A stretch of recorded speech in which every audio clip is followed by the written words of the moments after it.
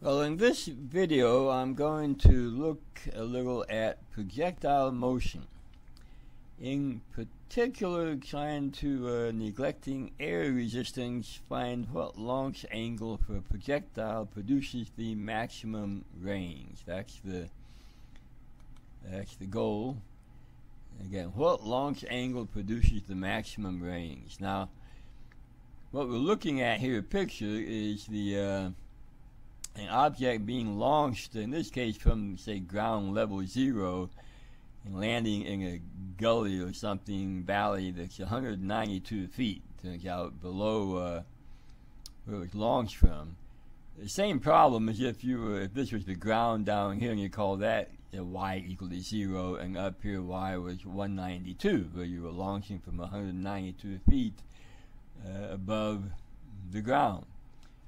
Same problem. Anyway, what we're noticing here is that if you launch it making an angle of 0 degrees with the horizontal, you get this black path like that. If you launch it here at a little more than a 0 degree launch angle, the green path, you wind up way out here. The red path is a 45 degree launch angle, and that does maximize the range in this picture if you were landing back here at the same height as you were launched from. But in this scenario that I'm showing on the screen, it doesn't. This one gets 60 degree launch angle, and it actually gives us the shortest least range being distance from here back to here. In this picture scenario, a lot of people think that 45 degrees will maximize the range, but what happens is 45 degrees maximizes the range if you're landing at the same height as you were launched from, but not otherwise. In fact, we can show that if you do land at the same height as you were launched from, it's pretty easy to show that 45 degrees does maximize the range. Here's the old neglecting air resistance calculus position function, vector value function. Here's the x component, here's the y component. And in the case where h is 0, where you're launching say from the ground level at h equal to 0, and then you're going to land at 0 for the y value. You do maximize the range with a 45 degree launch angle.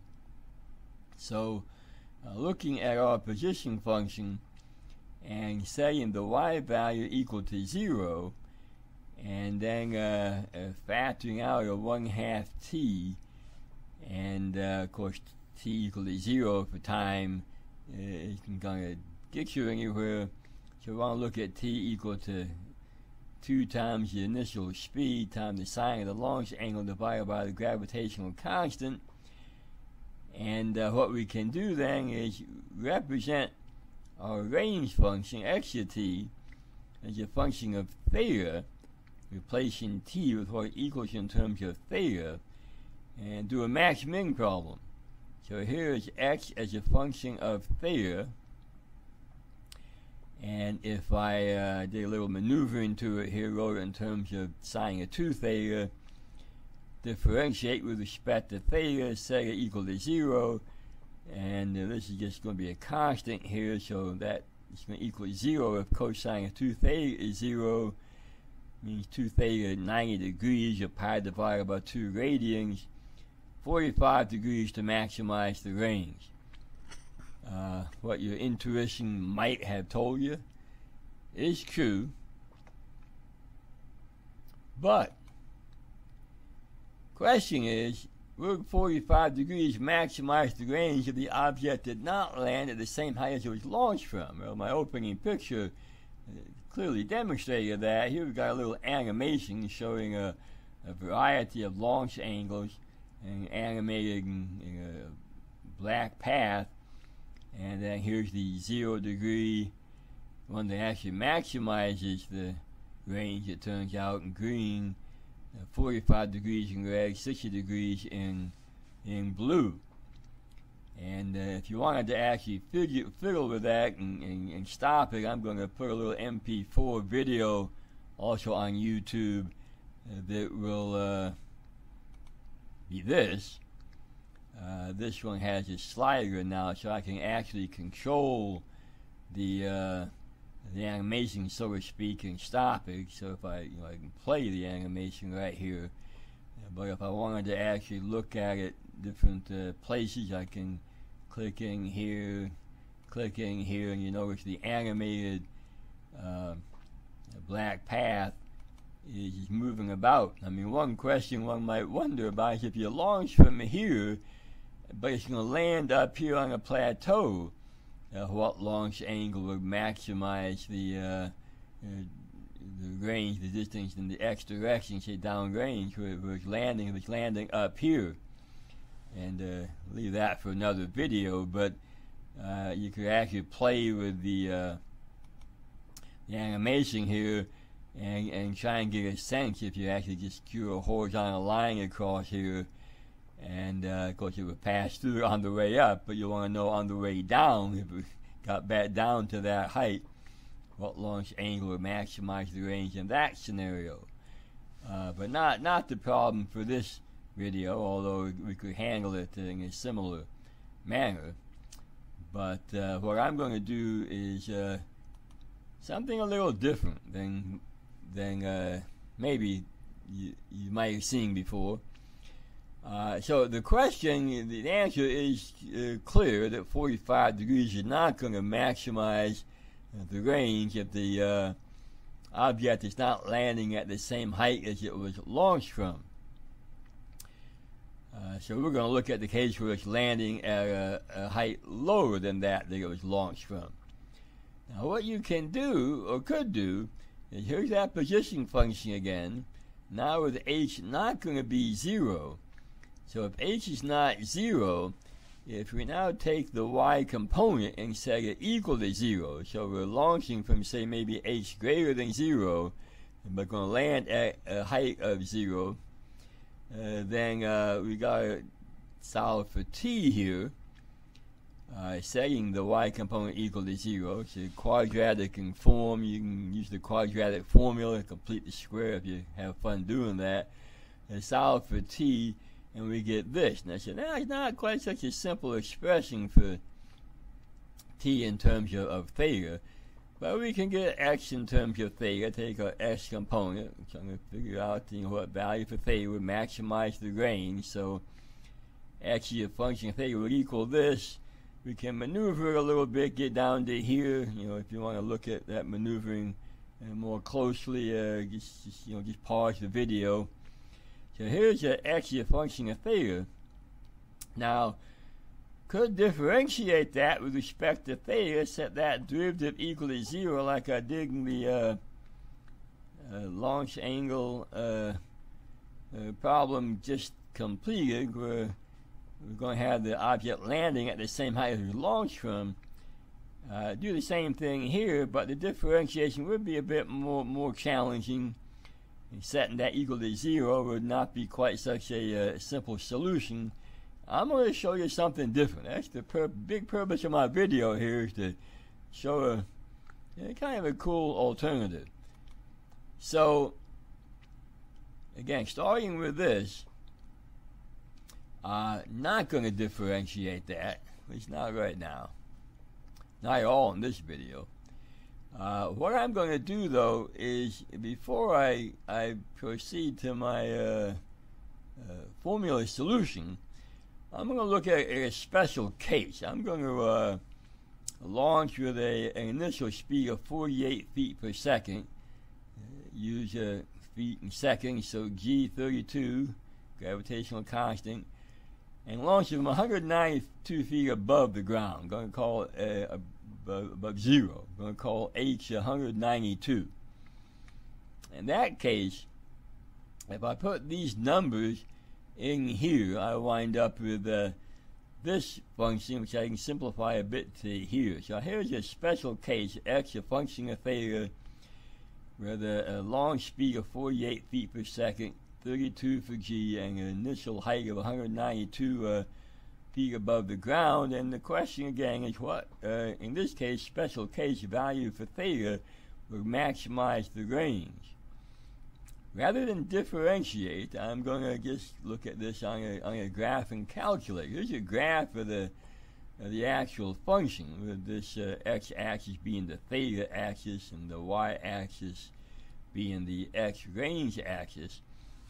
And clearly there's a high point on the graph, about in here someplace. Looks like it's maybe close to pi divided by 8. Clearly not pi divided by 4 to maximize the range. Maximizing in the height of this graph is you're maximizing the x value, the actual range of this projectile. I can approximate that on a graphing calculator. I did that on a TI-84 color emulator, and so this is really the theta axis and the x-axis, but for the calculator this is the x-axis, x the y-axis, so x is theta, y is the range x, and the maximum occurred at about a x radian measure, which is in radian mode for this graph, about 0.3782 radians, and the range of about 181.196 feet. That's what the calculator told me. Now, I teach Calculus 3, among other things, and one of my students, Austin, did something for me for extra credit. He actually solved not for x in terms of theta, but for theta in terms of x. Wasn't quite what I had originally asked the class to attempt, but turned out to be a rather interesting result that you got.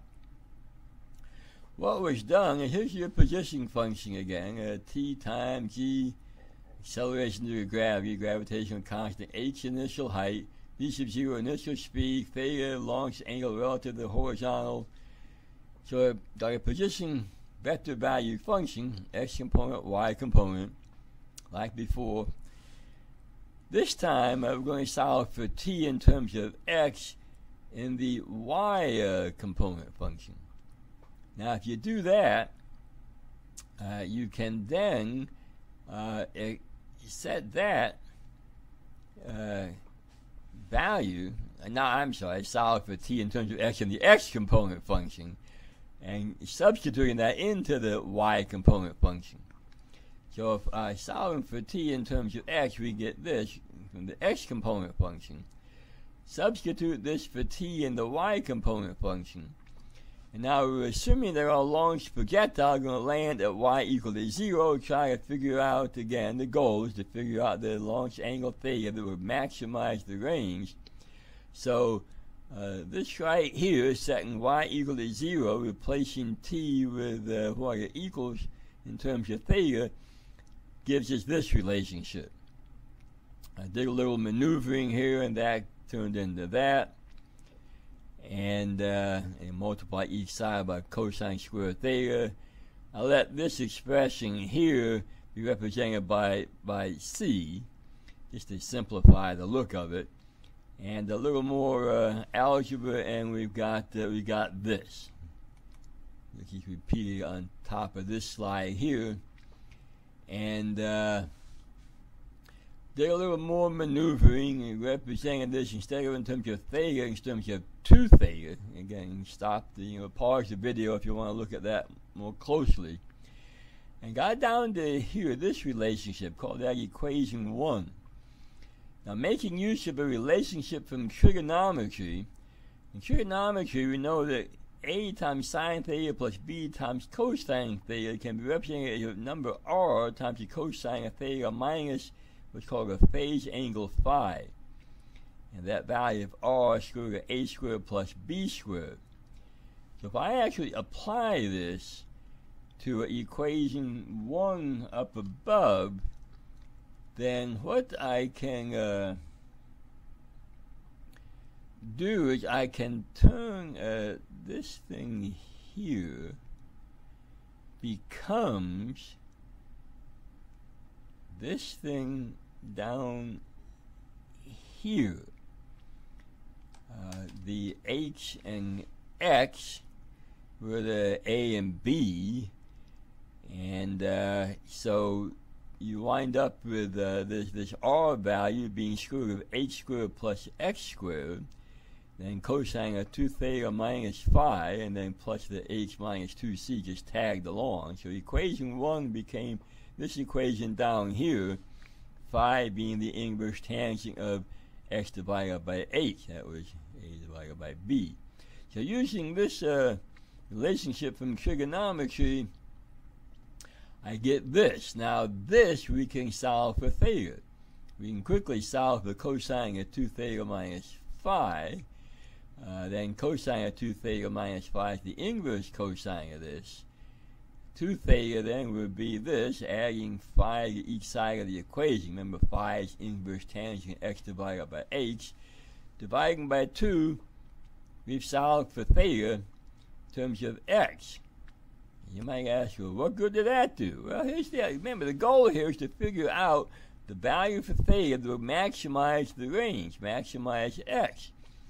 Well, this argument right in here for the inverse cosine function. That inverse cosine function, its domain is -1 to 1. So this expression in here can't be any more than 1. You might anticipate that the value for x, that's the largest it could possibly be, will occur when this argument for your inverse cosine function was 1. Okay, that's the largest that this expression can be. And if this expression here would correspond to a function that was an increasing function, then the largest value for x is going to occur when this expression right here is 1. That's what I anticipated. Turns out to be true. So, and that being the case, you know, the inverse cosine of 1 being 0, this means that theta would be the inverse tangent of x divided by h divided by 2. That's what would give you the maximum possible range. That was a speculation. Well, we'll prove it's true.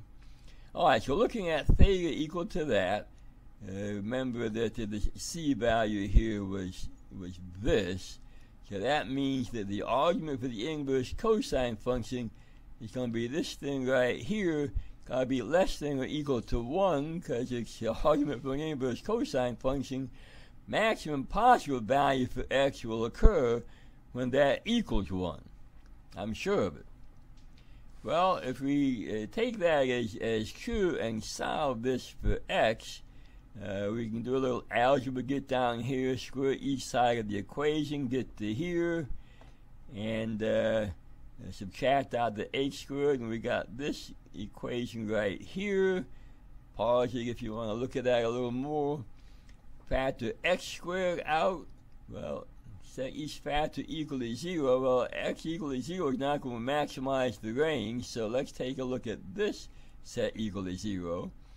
This has just one lonely little x squared in it. We can easily solve that for x squared. Do a little algebra maneuvering. X then will equal to positive square root x positive, it's the range, positive square root of this, which can be written like that. So right here we have a nice little formula that will actually give us, I would claim, the expression, the formula for the maximizing the range. And of course that meant that theta, getting rid of that inverse cosine of 1 being 0, would just be this. So we're going to actually maximize our range if theta is the inverse tangent of x divided by h divided by 2, where x is in fact determined by this formula here that gives us the maximum range.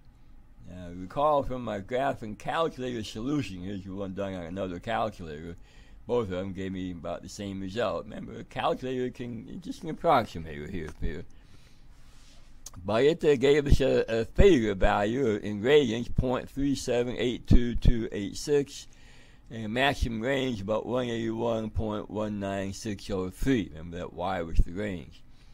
But here, using my formula, x is going to equal exactly 24 times square root of 57 feet, maximum range, which is about 181.19603 feet, just what the calculator said. And then failure be exactly this value here, about 0.378228819 radians. Calculator was accurate out to the 8, so is this one. And not so much after that, but again, it's just giving you an approximation here, maximum approximation. A little better job was done on a free online TI-89 that I checked it out on. Here we got a 1.8 here. It's 1.9 for the exact value, approximated. So again, same thing for the y coordinate, which is actually the range. So pretty cool. If you were doubting what I'm saying is true, here's that function that I claimed was an increasing function, and therefore going to maximize x when the value of all this was 1. Well, the derivative of this function, using a little calculus now, grinding out this derivative, it's this right here. And for positive values for x, this has got to be positive. So you got an increasing function which confirms that the maximum positive value for the range does occur when this function f of x takes on its largest possible value, which is 1. Pretty cool, eh?